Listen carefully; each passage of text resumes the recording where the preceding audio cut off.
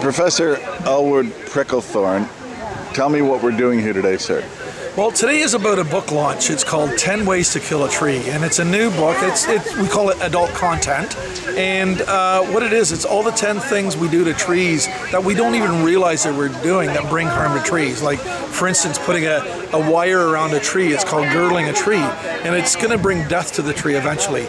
Or volcano mulching, where those young trees that people put mulch right up in a volcano form around them. That's going to cause stress and illness to a tree.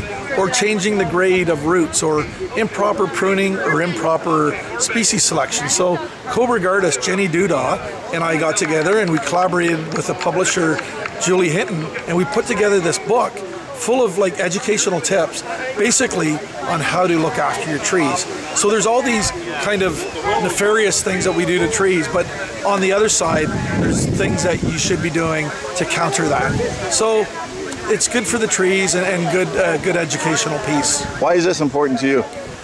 Oh boy, because trees are important to me. Like, trees are the canary in the coal mine in our communities. Like, we're only going to be as healthy as the trees are around us. So trees are like a secret weapon, you know, with the community health, public health, mental health, everything.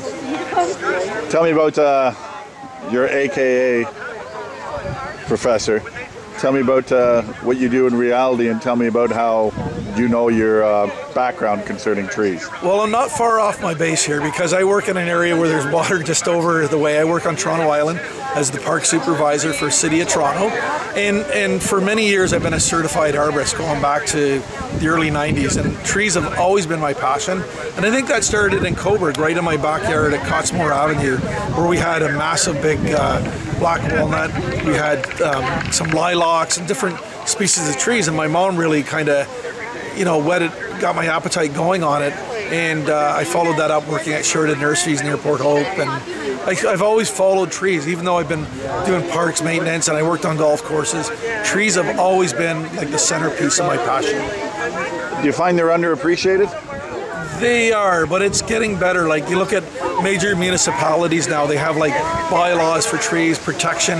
I call them tree police, where you know, if you're going to do some work, that you're going to have to put like a deposit on the tree to guarantee its safety and wellness during the construction period.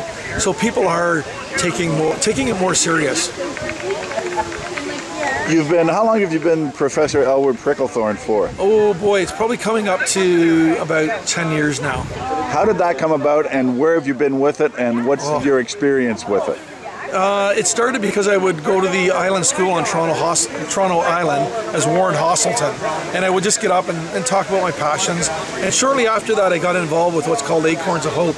It's a tree ride in southern Louisiana where we planted several thousands of live oak trees, and it was over about 4 years every November. And I was called into a school there to do my speech, as I usually do.